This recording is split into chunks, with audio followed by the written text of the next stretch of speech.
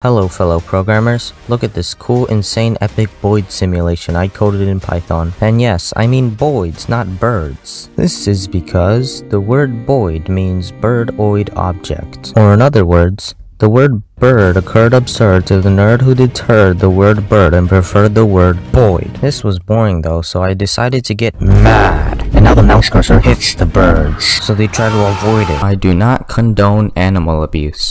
The brighter the color, the more the bird is being influenced by others. While coding, I accidentally screwed up a few accidental times and created accidental cool effects by accident. In fact, this entire accidental program is an accident. I was trying to code another water simulation. Disclaimer, I did not invent the BOIDS algorithm. This was invented by Craig Reynolds, aka the guy who thought the word bird occurred absurd to the nerd who deterred the word bird and preferred the word slurred. Wait, that doesn't sound right.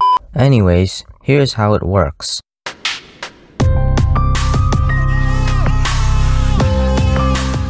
There are several rules the birds obey. Unlike those stupid birds. In general, the three rules are separation, alignment, and being annoying. Sorry, I meant cohesion.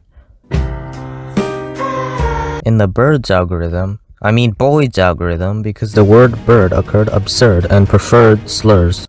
Wait, that really doesn't sound right. Separation is when the birds will steer away from other birds if they are too close. This prevents them from crashing into each other. Alignment is when the birds generally steer closer to each other. In my program, I used average to calculate alignment.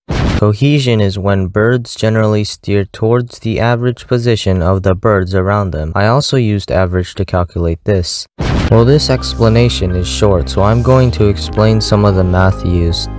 Calculating the angle the bird should move when the bird is close in range of the mouse is easy.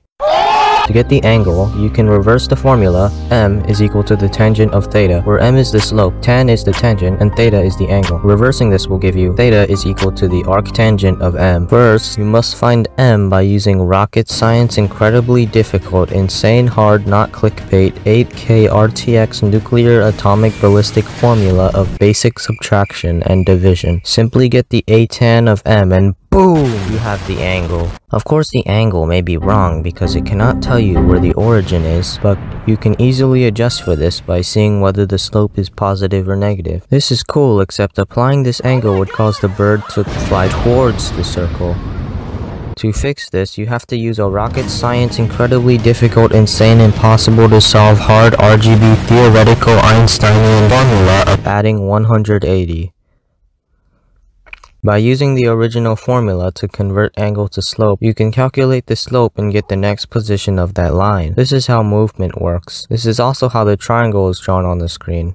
Conclusion. Put this all together and you'll be able to simulate birds. BOIDS. It's called BOIDS because that one guy preferred slurred words, birds, words, bird, birds, birds, words. Wait, no. Anyways, I hope you enjoyed this short video. My name is Evan Bro and I'm out.